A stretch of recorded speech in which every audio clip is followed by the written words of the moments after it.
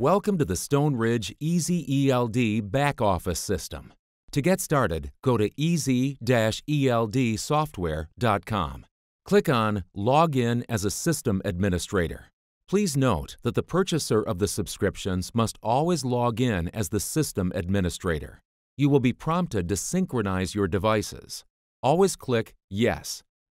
There are 4 simple steps to set up your back office system. First, add your devices. Second, create your home terminals. Third, add your vehicles. And lastly, add your drivers. The first step is to add your devices. Click on Device Management in the left-hand menu. In the top right corner, click the red circle next to Assign a device to a subscription. Next, locate the PIN number on the side of your device. Enter the PIN number from the device. Then, locate the registration key number on the side of the device. Enter your registration key number from the device. Then click on the Assign Device to Subscription and Save button. If you have purchased more than one subscription, click Assign Device to allocate each device to the appropriate subscription. You will then see a green box that says Success.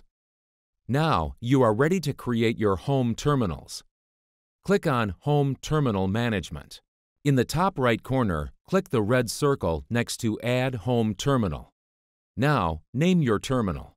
Set the 24-hour period starting time for drivers allocated to that terminal.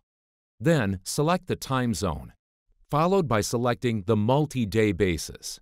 Then click Save. A green box will appear that says Success. Now, you are ready to add your vehicles. To add a vehicle, click on Vehicle Management. Then, click on the red circle labeled Add Vehicle. Then enter your 17-character VIN number, followed by adding in your license plate number. Now add the CMV power unit number under the VIN. Under Fuel Type, select your fuel type. Then click Save.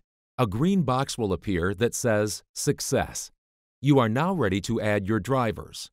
Select Driver Management. In the top right corner, click the red circle next to Add Driver. Then, enter the driver's email address followed by their name. Now, in the Home Terminal, select the name of the terminal that you want to allocate that driver to. If you want to allow your driver to use the vehicle for personal use, check the box.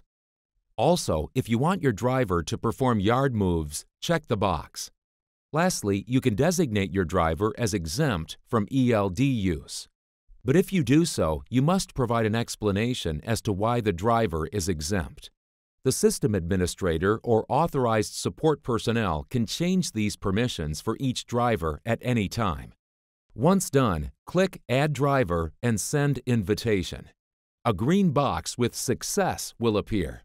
You will now be automatically taken to the driver invitation screen. If you scroll to the right, you can view the newly created driver details.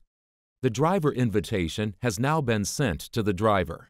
This secure invitation will allow the driver to create their user account on their smartphone or tablet and join your fleet's EZ-ELD system. Once the driver accepts, confirmation of this will be displayed here. Repeat this process to add each EZ-ELD device, home terminal, vehicle, and driver as required.